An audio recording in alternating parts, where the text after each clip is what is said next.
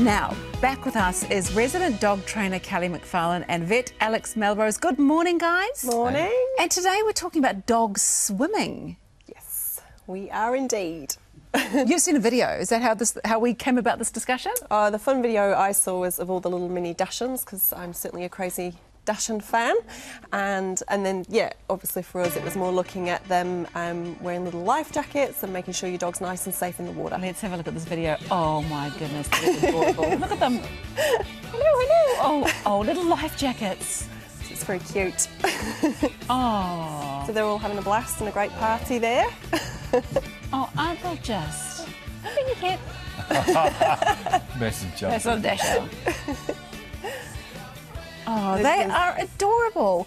Thing is, we have a boat, so we sail quite frequently, and a lot of the dogs do wear life jackets when they're out sailing because I just assume that all dogs can swim, but this isn't necessarily the case. No, and we find a lot of dogs end up with even issues later on with swimming because owners feel that if they force the dog into the water or if the dog's obviously gone under the water, it starts to panic. So certainly when you first interact them with the water, make sure, A, if they're going to be going somewhere deep, definitely wear the life jacket to stop your dog from sinking, and certainly help them start to use their legs naturally as well. Right, because dog paddle doesn't look very natural. They don't look like they should be in the way they're all sort of straight and sort of moving along. It doesn't look like a natural stroke for them. No, and depending on the breed of dog as well, you know, certainly boxers we know use more of their front legs and not necessarily their back legs, so it's just getting them used to being able to use all four legs in that pool.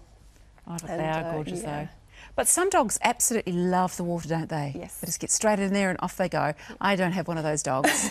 My dog does not love the water, and we've tried even putting her in knee deep. She's not having a bar with it. Alex, what about the health benefits of swimming for dogs? Yeah, well, it's fantastic. I mean, it's low impact exercise, so it's really, really good for larger dogs, which those ones obviously aren't. They're just having it fun. But larger dogs that are going to get more joint problems if they run a lot, it's a good option.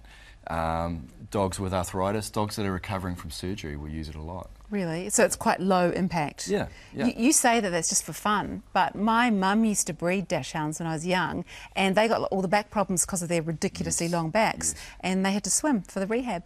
Yeah, so maybe they're rehabbing with their slides. Yeah, well, those guys look pretty healthy. They're sort of rehabbing their minds, aren't they? Oh, they are. Look like fun to get in there too, actually. Yeah. Hey, and look, the other thing to remember too is that, you know, the difference between an overweight dog and a healthy weight dog in lifespan is about 2 years. Wow, so okay. just by doing things like this, putting in an effort, making sure your dog's getting good exercise, you can literally add 2 years to its life. Okay, well, that's worthwhile because we love our dogs and we want them to be around as long as possible.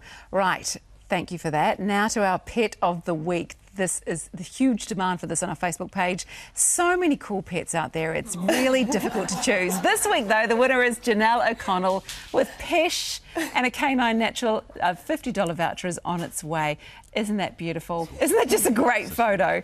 Don't forget to upload your pet pics on our Facebook page to be in to win next week. Thank you so much for coming in, Alex and Kelly. Always a pleasure. Thank you.